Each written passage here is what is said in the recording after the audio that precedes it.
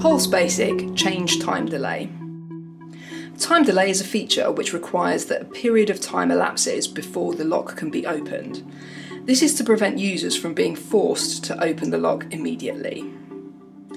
When setting the time delay values, it's necessary to enter 2 digits for the time delay period, which can range from 1 minute to 99 minutes, and 2 digits for the open window, which ranges from 1 minute to 19 minutes.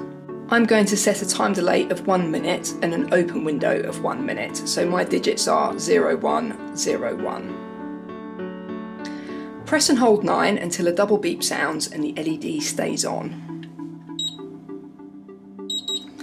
Enter the manager code.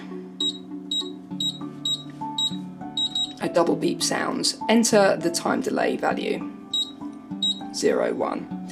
Enter the open window value, also 01. You must then enter the 4 digits again to confirm.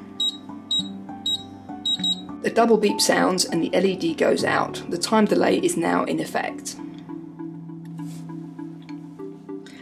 To reduce or remove time delay, the procedure must be carried out during the open window. If you want to remove time delay completely, you need to use 00 for the time delay and 01 for the open window. So I'll set time delay running on this keypad, and then we'll enter the procedure to remove time delay during the open window.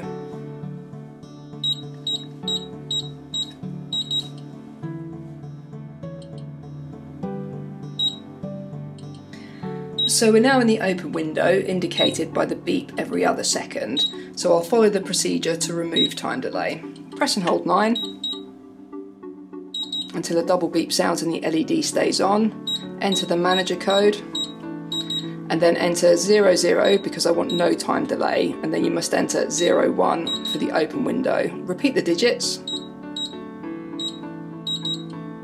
The LED goes out. The time delay continues counting during this time, so you can enter a code to open the lock. And now the time delay will have been removed.